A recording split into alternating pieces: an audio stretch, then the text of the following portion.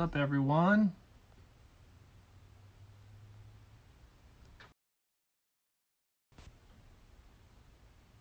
Hey there, how's it going? What's up, everybody? Thanks for tuning in. How's it going, guys? Just trying to pin this comment to the top. We'll get this going. Got a super special guest today. I'm really excited that you guys are here. How's it going?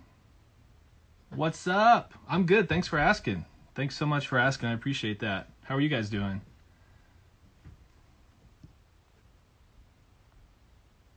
Awesome. What's up, guys? Awesome. So today is really exciting. This is really cool. So today we have a super special guest on. I'm going to give him a brief introduction, then he's going to join us. But we actually have the CEO of Rhino joining us today. So Kyle is a hardware entrepreneur and filmmaker from the Pacific Northwest. His journey started in 2011 when he was making films on a GoPro for an outdoor company. After upgrading to a DSLR, he realized he needed something more compact, easy-to-use tools to help tell his story more creatively. Ever since then, he and his team at Rhino have been designing ultra-high-quality and user-friendly filmmaking gear.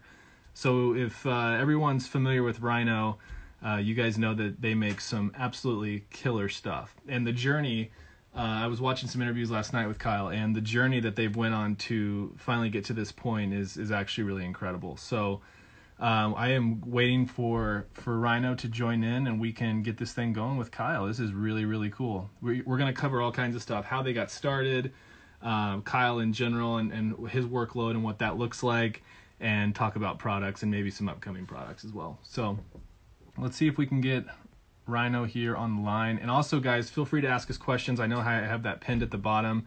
We have someone taking these questions in, so if we don't answer them right off the bat, we will get right to them and answer them in between questions and in between conversations. So just because your question doesn't get answered immediately, we will definitely try to answer those questions as soon as possible. So let's see here. See if I can go live with...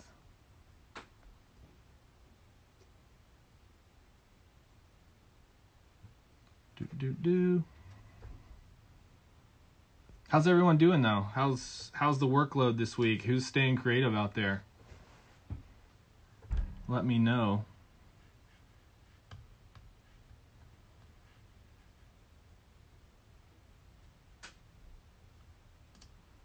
All right, so we are just getting some stuff fired away here. Filmmaking Solutions, what's up, guys? Thanks for joining. Appreciate that.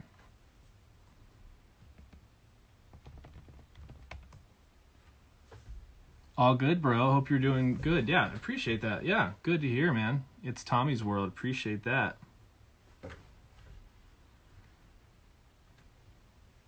All right, so we got Rhino coming in here shortly. We're just figuring out some technical difficulties here. What's everyone working on right now? Who's staying busy? You guys been out taking any cool photos or any video outside? It's so nice now. It's about that time where the weather has just gotten great, at least here in Salt Lake, that is. Awesome, BT Photography. I'm glad to hear that, man. I'm glad that everything's working out for you. What are you using? You're using the Pro, have you been lucky enough to get your hands on a studio yet, or are you still using the Torch 2.0s or Torch 1.0s? What are you using? I'm super glad you're happy with them. That's awesome.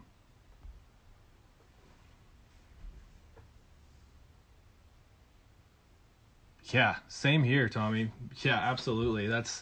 It's crazy. I feel like we've all kind of migrated to the YouTube world now just because we have time now. It's really cool. I'm glad that the backlog is getting unclear. That's huge. I know that it takes a big weight off your shoulders as a creator. Testing rust converter on old strong man weights. That sounds awesome. That sounds really cool. And we're going to chat with you on Thursday, my man, so I'm looking forward to it. You're using the Pro and the Torch. Very cool. Very cool. Two very dynamic and different lights, but obviously extremely beneficial in their own ways. I've got a Pro here, I've got a Studio here, and I've got torches behind me, and I got a Pro above me. So definitely diverse.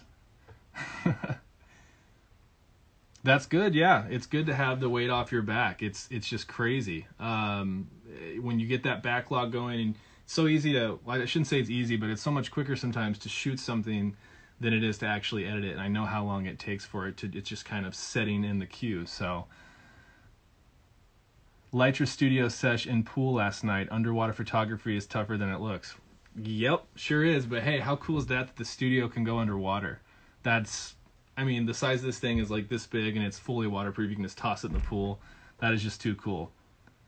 How's Salt Lake? It's good, man. Just stay in the studio, staying creative. Just, trying to be as creative as possible in times like this. And I think it's really made me realize, how much stuff is in the queue, just like you were saying, you cleared the backlog. All right, guys, so we got Rhino on the line here, and let's add them in. Rhino camera gear. Thanks for tuning in, guys. Just waiting for that connection to establish, and we are going to get started. Hey, Kyle, dude. What's up, man? How are you? I'm good, man. I am terrible at anything social media. So let me put this on this tripod here. No worries, dude. You're sideways on us. Oh, should I go vertical here? Go vertical. And the only reason we do that, vertical's a big no-no normally, but for this, just so the comments come in vertically. There we go. You know what? This is going to be a cluster because my mount can't go vertical. I can go sideways. I can go like 45. Go 45er. Can you go 45 the other way? It looks like you're doing cartwheels. I know, man. This is great. Yeah. I can set up my phone. Hold on a second. Let's get creative here. I mean, I wouldn't expect anything less at Rhino getting creative. Hold on. I have a little IKEA light I'm hacking right now. All right. You're good. We cool? Yeah, it looks good. How's things going your way, man? It's been a while. Last time we hung out was at NAB last year. I know. Dude, it's been a crazy year. It's been a crazy year. Yeah. Man, time flies by, but then also feels like it's dragging it sometimes. So, you know what I mean? Like you look back and you realize how much you've accomplished, but at the same time, it's the grind. It's the hustle to make stuff happen. Absolutely. It's kind of like it's a best of both worlds. It gives you time to get stuff done, but then again, it's a cluster on a whole nother end. So it's an interesting balance for sure. Exactly. Hey, I'm gonna turn down the light. It's like blowing my face out. Yeah, you look a little hot there. A little hot, yeah.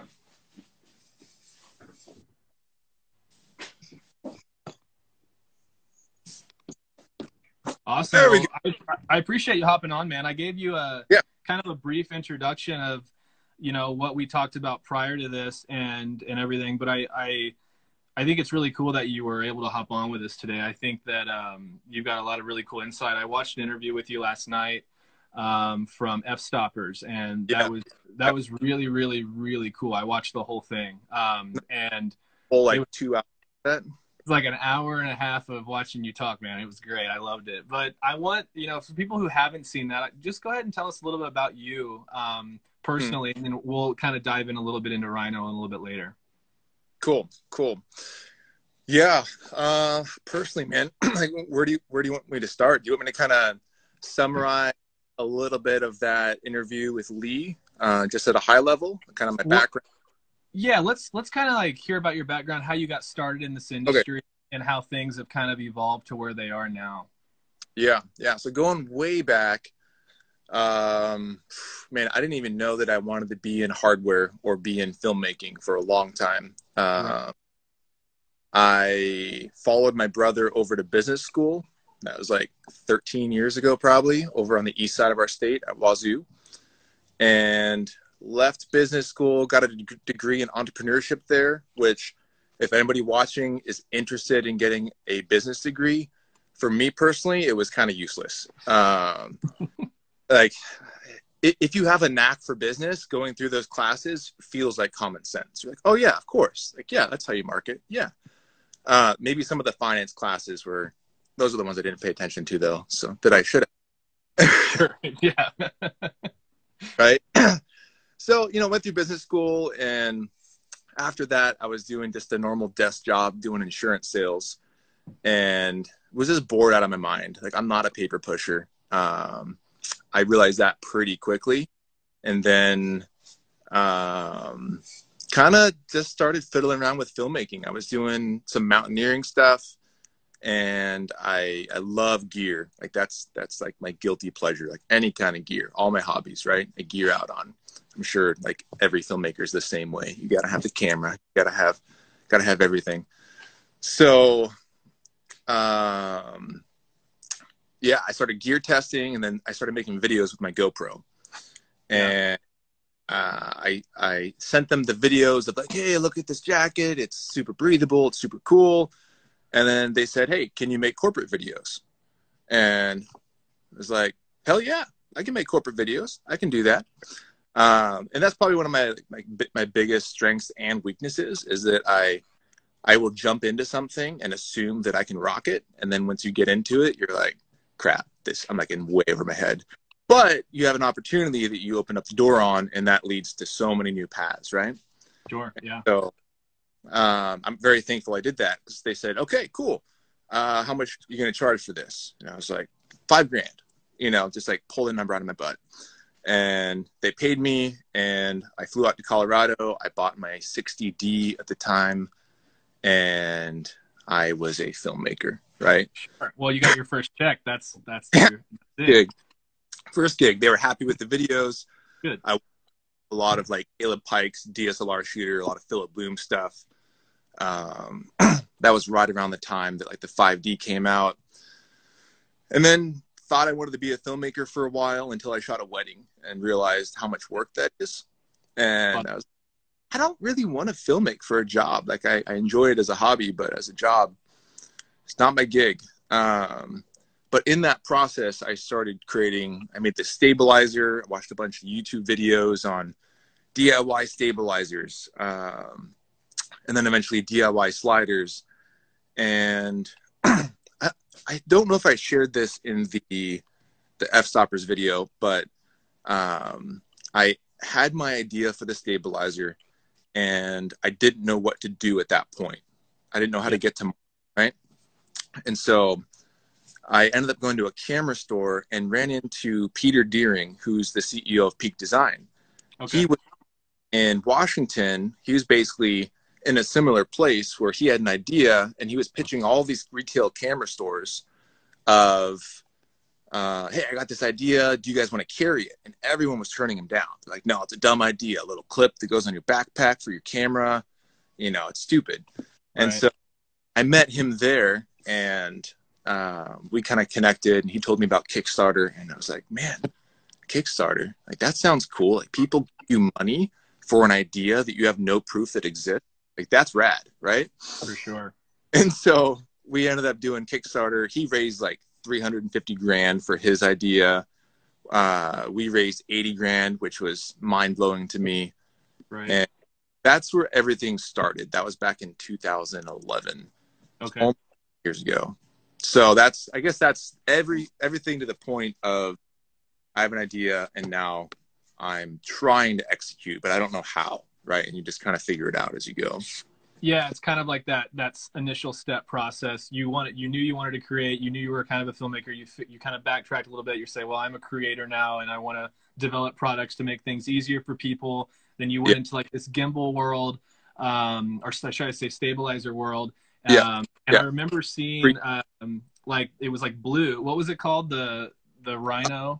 At first it was called the Easy Steady, and then we called it the Rhino Steady after that, when we call everything Rhino something now. It's just simplified naming. Yeah, well, I remember hearing that like you talked about how you would like heat up PVC in your kitchen, and like that right there to me was just like, all right, the dude's he's just innovative, and you were just looking at ways to simplify solutions for other people, before anyone else had ever done that. And I think just that sacrifice, whether you're sacrificing your health or your home, like you're not supposed to cook PVC. And my wife was pregnant at the time. That was when right. Is a terrible idea. Yeah, and I think that was just really, I think that just right there showed me kind of how passionate you were about going into this design field. And obviously, not to jump too far ahead, but that's obviously paid off as far as the products go and how durable everything is. Um, I know that you talked about, you know, you didn't want to film weddings, but kind of, would you consider yourself now more of like a creative engineer? Yeah, I'm definitely less of a filmmaker. I'm a Yeah, filmmaker in the that I shoot a lot of our promotional videos. yeah, Uh, I'm way more of a director in that sense. When I don't know if Ed is watching, but Edward Lee Films yeah. was with us for a couple of years, and he basically shot the majority of our stuff for the past couple of years. Yeah. And I went into a director role, which is great because I know what I want. But the funny thing is that he and I shot, it's probably almost a year ago now. We shot together again after I hadn't shot for a while. And me shooting video was awful. Like he was looking at my monitor and he's like, golly, what the heck are you doing? Like that. So it's funny how I kind of get out of a role for a bit. But my role now, yeah, is definitely more of a, like my official title is CEO and Director of Product Vision. Yeah. And more of an engineering role and more of a, like if I were to describe what I love best and what I think I'm best at is looking at a market and creating a product, like engineering a product from a pretty high level that fits like a specific product market need. I don't want to say fit twice. Product market fit that is extremely easy to use, high quality. Like those are some of my personal values that I Sure. throw in. But then just trying to make things better, right? Like looking at a problem. That's why like some of my companies come from hobbies that I have, because then I have a hobby. I'm like, oh, well, that sucks. Like, why does that have to be like that? And then I Yeah. want to, to try to fix that and make my own workflow smoother. Yeah, it's like, yeah, you kind of have this, okay, this doesn't work in this field, and I know other people are creating and doing the same thing. Whether I want to do this or not, I want to figure out a way to solve this solution and make it more functional, right? Exactly. Yep. Yeah, and I think that's obviously very apparent in your work, especially with the ARC, and I have the Evo 1. Oh, cool. Yeah, I'm a huge fan of that. And then I know obviously the ARC 2 and everything that's come out recently is just absolutely mind blowing. I'd love to get my hands on that and play with it. It's got, you know, the Yeah. tilt now, everything. It's really cool because I remember when, you know, sliders just came out, and if you wanted to do a moving time lapse, anything automated that what didn't, you know, involve your hand pushing it back and forth manually, it involved like a Yeah. car battery and like a like satchel, and like you had to carry Yeah. all this stuff out, you know? Exactly. Funny story. When we did our first Rhino slider video, we had the vision for time lapse and the vision for motorization, but we had no idea how to get into electronics. And Okay. so I promised something that was really naive at the time. I said, within a year, we're going to come out with a motorized solution and apps and everything to control it. And it was like 4 years later that actually happened. Right. To pull it off in the video, there's a couple time lapse shots of Mount Rainier, and I still had all of my toys from when I was a kid. And so I took you ever play with Kinects as a kid? That's all I had. I was a All right. Kinect kid, not a Lego kid. Yeah. Money. So I had a Kinects motor that had like a AA battery pack that Yeah. I tied dental floss to the carriage of our slider, and then calculated the diameter of the like the drive shaft, if you will, on the Kinects thing, and was like, all right, it needs to be this big for this amount of time to do a 4-hour time lapse at this RPM, and literally shot those videos with dental floss and a Kinects motor. So it worked. It was better than a car battery. So That's amazing. Yeah, we yeah, should send that into, you should send that into Kinects, and you know, you can, that's your next brand deal. You can figure out things with Kinects. Kinects. Yeah. Exactly. No, I think that's really cool. And the reason I brought that up was just, I just remember how much I struggled with out in the field, taking that big, you know, whether it was a slider and it was heavy, or whether it involved that battery, and then you had the motion control itself, which was like another like bag, you know, it required so much effort. And I remember finally getting the first Evo 1 in the mail, and I just remember it felt like a Zune. You remember like Zune that they came out like kind of in the iPod days, Yeah, and yeah, it kind of had that click wheel, and I just remember it just being like I didn't have to read an instruction manual. I kind of knew right off the bat where I was going, what I wanted to do. You know, someone who was unfamiliar with the technology or even the concept of why they would use it they could pick it right up. And I thought that was just not only the size of everything and how compact it is, but how, you know, efficient it is too, and how much, you know, I've never had any issues with it. So I just thought all of those things together, I mean, that's game changing, you know? yeah, yeah, So what, yeah. go ahead. Well, I was going to say that's kind of the goal in everything that we do. And I think motion was a simpler problem to solve. The original motion was we have a slider that needs to move left and right. How do we do that? And in my mind, like, hey, let's have a wheel. Like I want a wheel that makes it go really smooth left and right. That was, I guess, if you have a spec for a project, that was really the only spec we had. It was just like have a screen and have numbers on the screen move and have the thing go left and right. And so with Arc 2, it's a lot more complex because you have 4 different axes that you have to control, Right. and 1 or 2, you know. And so that was a whole different UX problem that isn't as simple because you have 4 axes. You know, you don't just have 2 axes, but trying to make it as simple as possible with the features it has. So.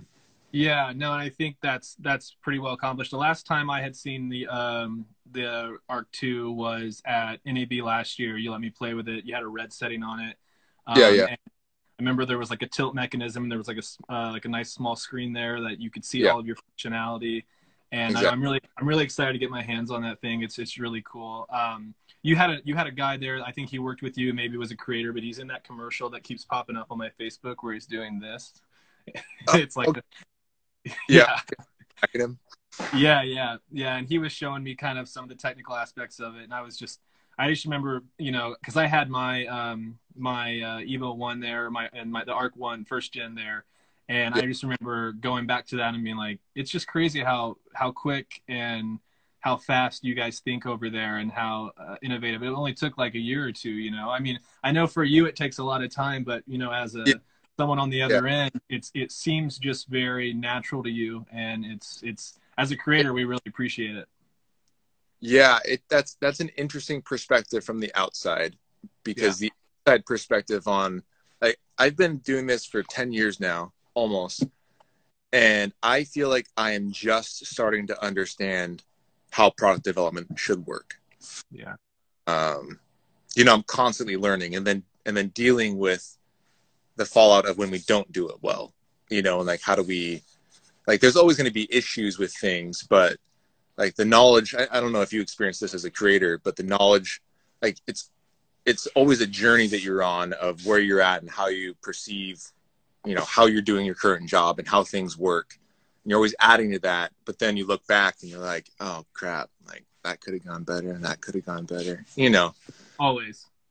Yeah, so always growing, man. You know, I'm pretty hard on myself in that regard of just, I want to be I feel like I'm not, like, you're never going to arrive anywhere, but I'm at least almost at a place where, like, I think I understand how this works. Right. You know, and that's, in any kind of creator, that's always a good feeling. Is you start out not knowing what you don't know. And for me, that was super, that was frustrating, you know. So Yeah. and so if anyone's watching, like, hey, you know, like, I'm here and how do I get there? It was the ending answer that we had in the F-Stoppers video is like, you take a step, you execute, you know, you start somewhere and you start executing, and that turns into momentum. So. Absolutely. Well, we're always you know, you say that, you know, you're kind of a creative engineer, but whatever field you're in as a creative, we're still creating, right? Whether it's content or you're creating a product, and we're our own worst enemy always, right? So we are the first ones that know we did something wrong, and we're the first ones that know we did something right. So I think taking those steps and learning and those steps of failure, I think only help you get better. I wanted to ask a question. We just had one come in. Yeah. What do you get inspired by when you look to develop new products? Like what's kind of the changing point for you where you're like, okay, well, this needs upped, you know? Yeah. With Rhino specifically, I am primarily looking at customer feedback. We have surveys that we put out, and we're trying to look at pain points in people's workflows. And so whatever it is, if it's sliders, if it's like a follow focus or a gimbal, or like we've looked into a ton of different like lighting, all sorts of stuff. We try to understand what the problem is, because unless you're solving a problem in any kind of business, there's no market for it, right? Yeah. And so that's the key starting place. And then we try to put our secret sauce and say, all right, so that's the problem. What's, thinking with first principles thinking, you remove all of your assumptions, and then you say, all right, what's the best way to solve this? And then a lot of business thinking comes into mind there, because you have to have a business case for it. Like you could solve a problem, it couldn't even be a viable business. So. Right. Yeah. Like, what's it mean when someone likes the product versus does that mean it's going to sell? You know what I mean? Yeah. There's a lot of different factors there that play into that. And I can imagine over time that you guys have really figured that out. But I think, again, that one step, maybe 2 steps forward, 1 step back, 2 steps forward, 1 step back mentality is just how us as creators think all the time. So, I want to kind of go into the Rhino Arc 2, Yeah. and I want to talk about that. That's because that's kind of your flagship product at this point, Yep. right? That's the main guy right now. It's a whole system, but it's based on the Arc 2. Yeah, let's talk about that. Like, you don't have to tell us like everything, but maybe what's the difference between the first gen and the second gen, and what is, as far as creativity goes and feedback goes from other creators, what are some of the things that have just kind of blown you away when getting maybe content back from someone using them? Yeah. So to answer the first part of the question, our first motion control system was just, well, at first it was just one axis. It was just motion. And then we developed a mechanical system that never came to market. That's a very interesting story that Kessler kind of kept us from coming to market with that. We'll just say that. But we pivoted as a business and turned it into an electronic panning device, which was the original Arc. And yeah. so that actually was a blessing in disguise, because it led us along the path that we're currently on, which is just more motion control, which is our niche. So, so when you add in Arc 1, you have 2 axes, and Arc 2 is basically 4 axes. You still have slide, you still have pan. We add in tilt, and then we add in the ability to focus. And then you have keyframes that you set up. Right now there's 2 keyframes that you can say, hey, here's A, here's B, and you can move all 4 axes between those 2 points. Very cool. And the focus point, right? Yeah, and the focus point. Yep. So you can do that either in a video move, or you can do that in a time lapse. And then you can do that with the onboard controls on the unit, which I still really value. I think professionals value as well. Like if you just having an app to control a product doesn't give me enough, like the amount of confidence that I need to trust that product. Because apps crash all the time, right? There's bugs. And so I want reliable hardware that I can control the unit with. So we kind of go both ways there.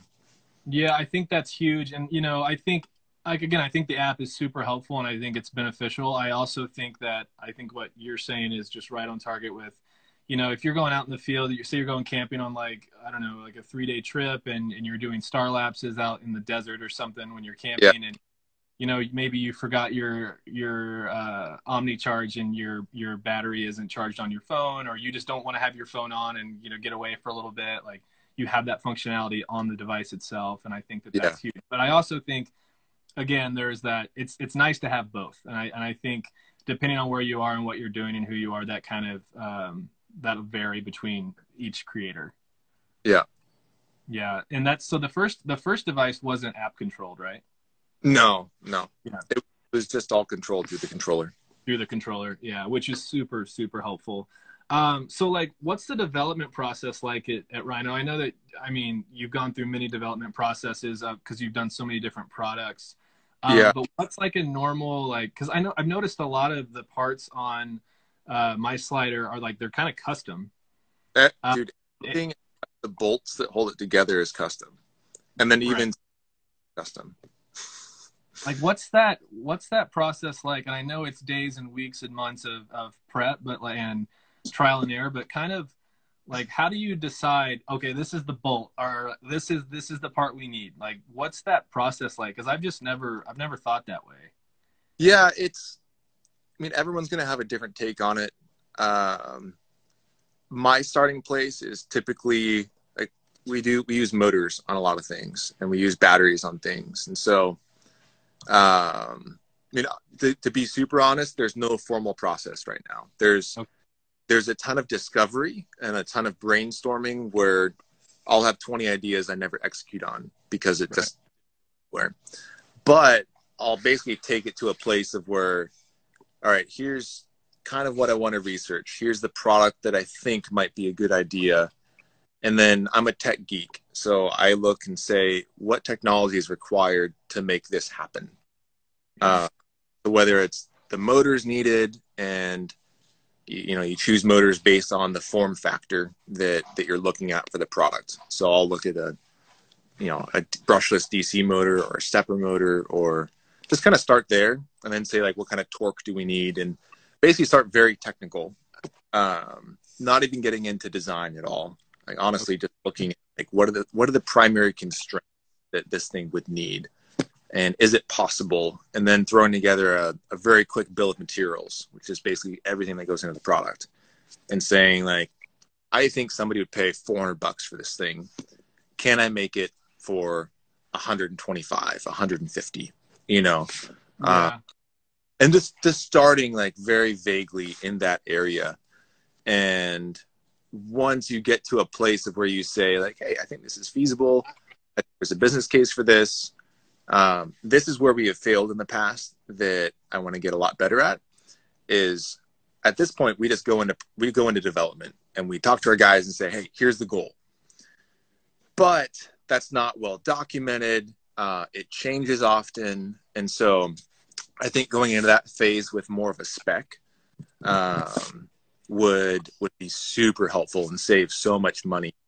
Like the spec can still be flexible, but Right. making it really knowing what you're doing, what you're committing to, you know, and then starting with what, you know, you call an MVP. It's a minimum viable product. So let's just get this, like our main thing is like, I just want to get to market, you know, and try to under promise and over deliver in that account, you know, so where, hey, this thing does two things really well, and you go to market with it. And then you this is one thing that with ARC 2, we didn't do super well on, honestly, because we kind of promised the world for it and our timeline didn't match that promise, you know, so we're still developing some firmware that should have been out 6 months ago, you know. Yeah. So that's something that I never want to do again, because it just puts so much pressure on the team and on me as the owner to be like, well, what do we do, you know? Yeah.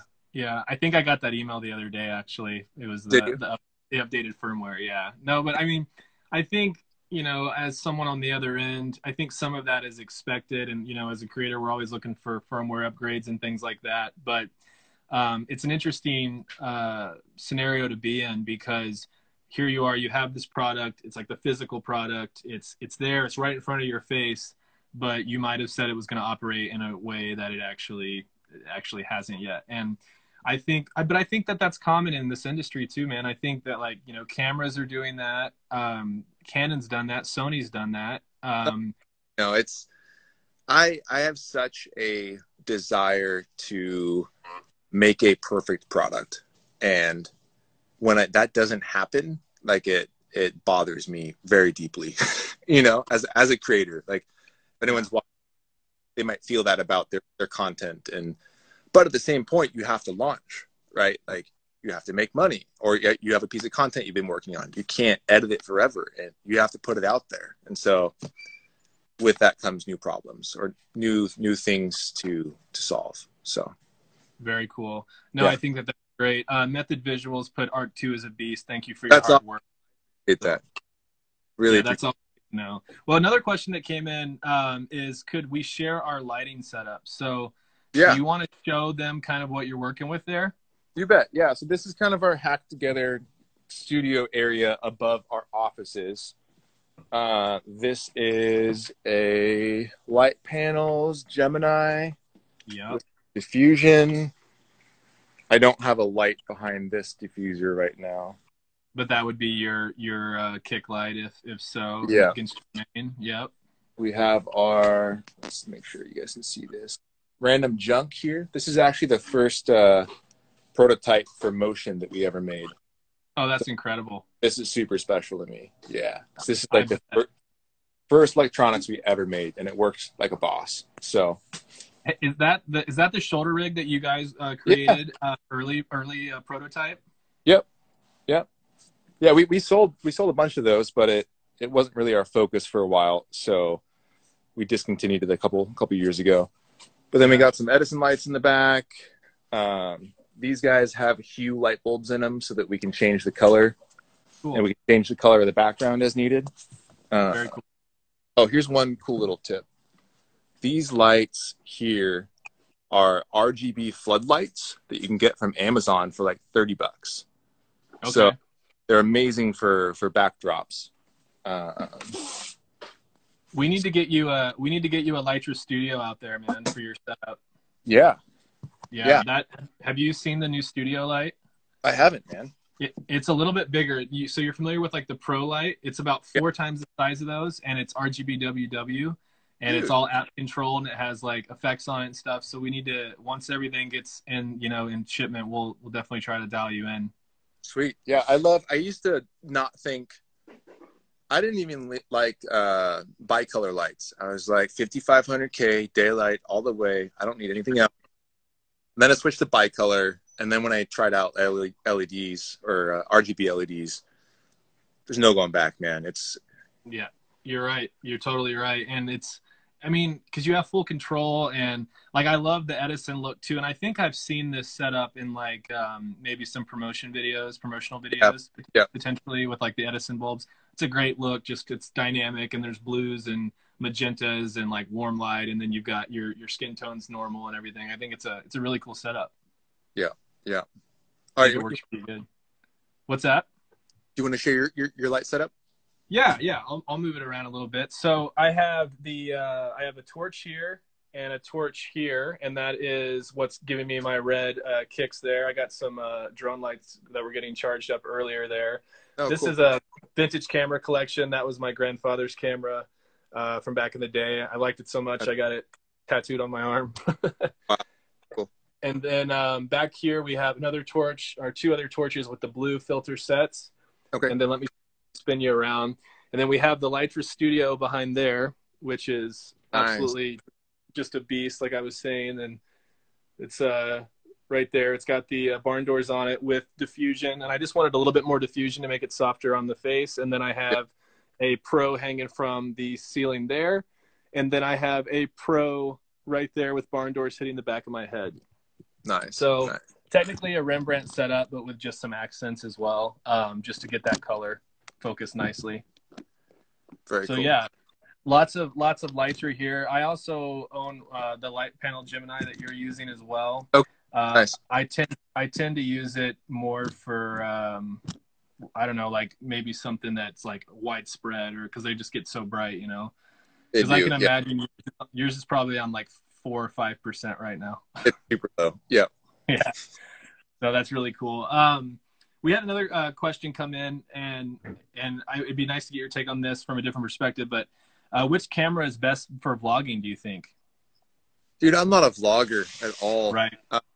I could give the trite, it's the camera you own answer.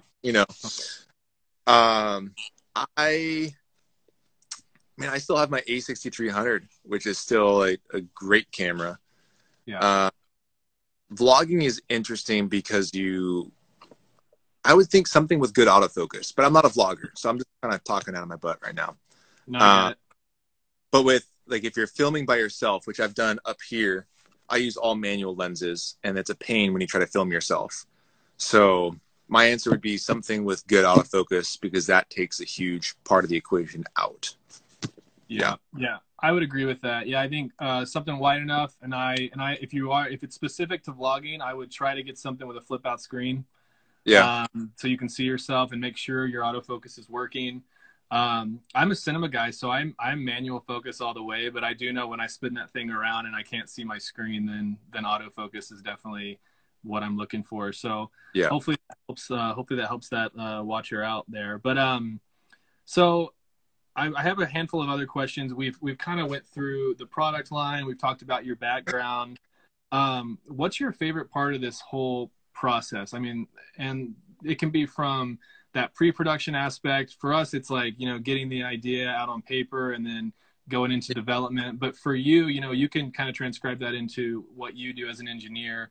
What are some of those things that are just your favorite part, or something that you just don't look forward to at all in your process? What I don't look forward to. Yeah. I'm like the vision guy. Yeah. So like I share with some of my team, like my operations guy, if there's anything that's recurring, that should not be on my plate, because it won't get done. I'm not that guy who does recurring tasks. I need to delegate all of that.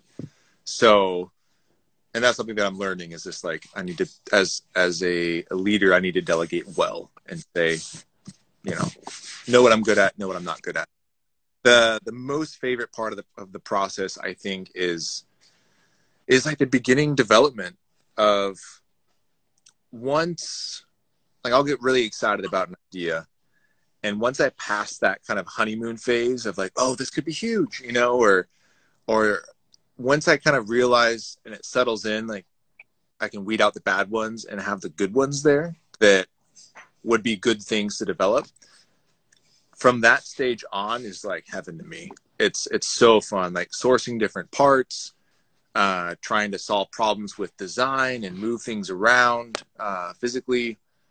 So that point up until production is the dream, because production is a whole nother nightmare. That you can make one thing really well, but then when you try to make thousands of them,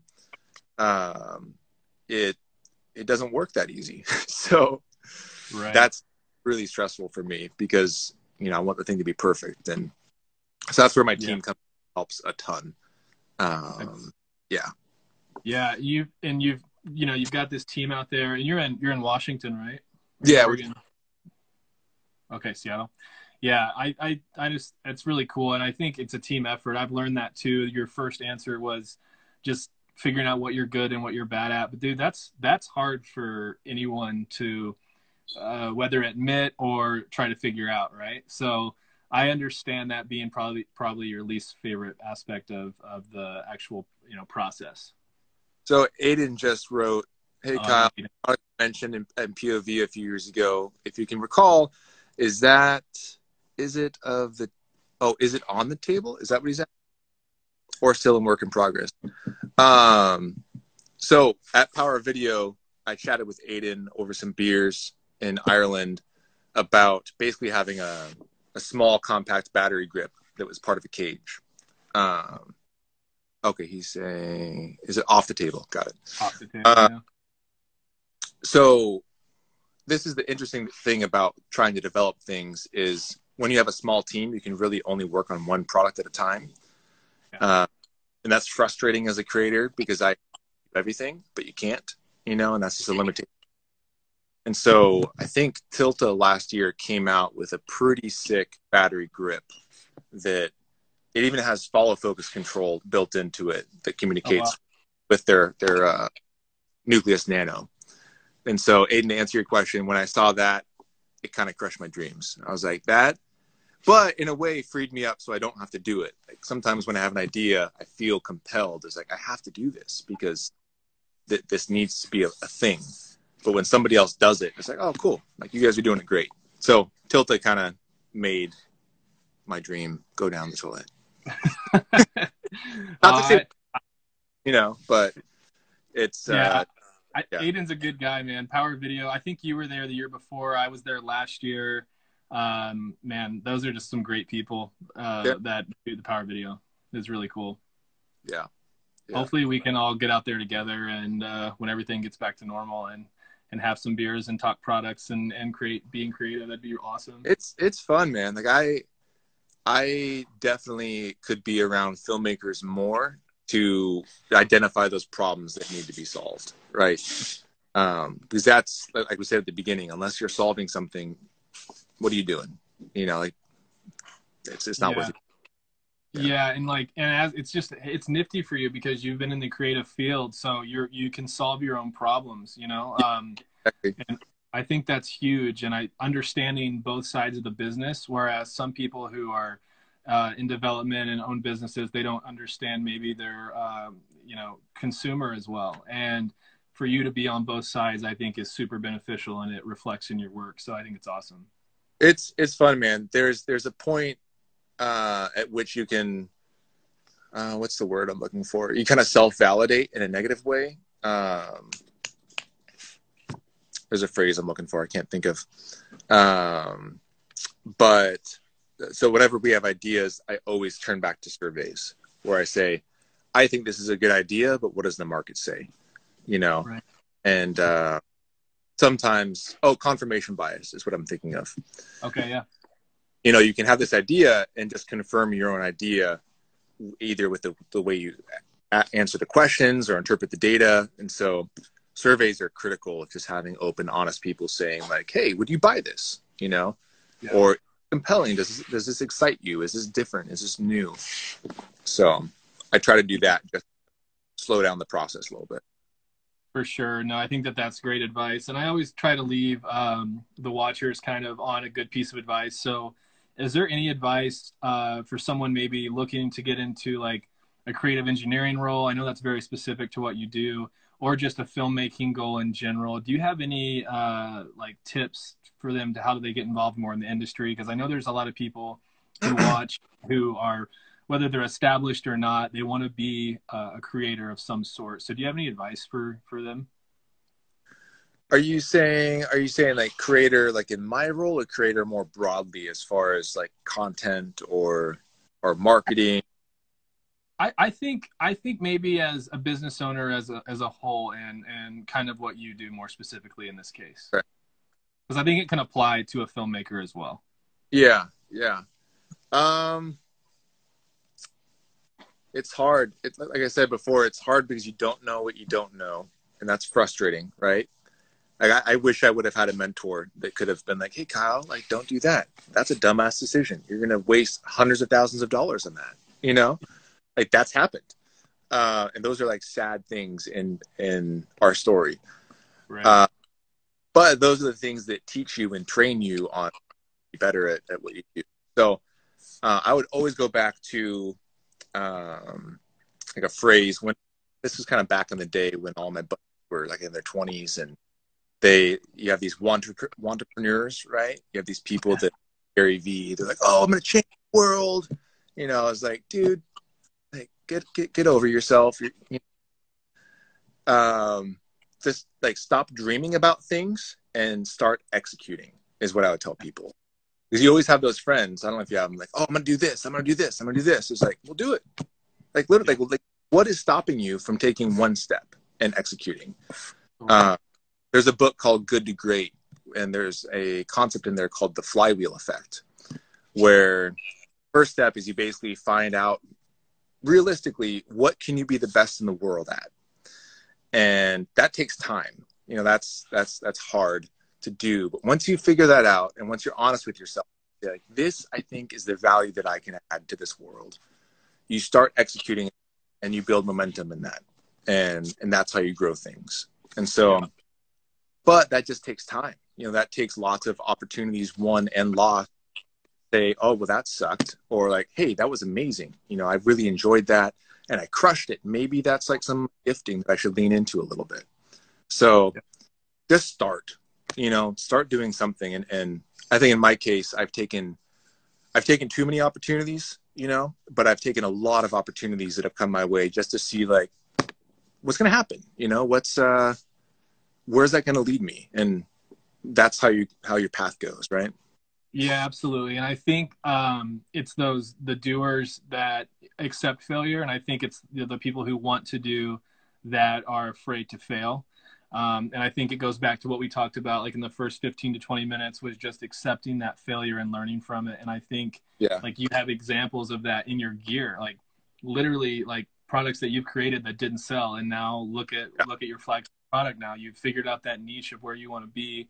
And I Yeah. think even if you aren't trying to be a you know an engineer, like a designer, or own your own company, even as a creator, that's something that's the same concept applies, right?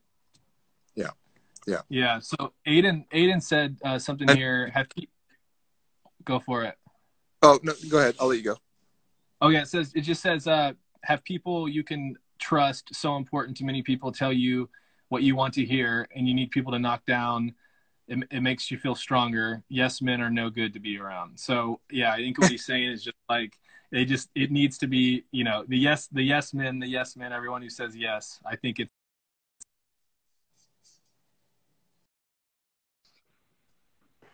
I missed that last part there. You said the yes I just man.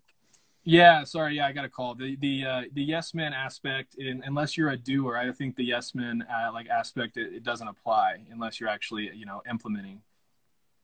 Yeah. Yeah. Agreed. Agreed.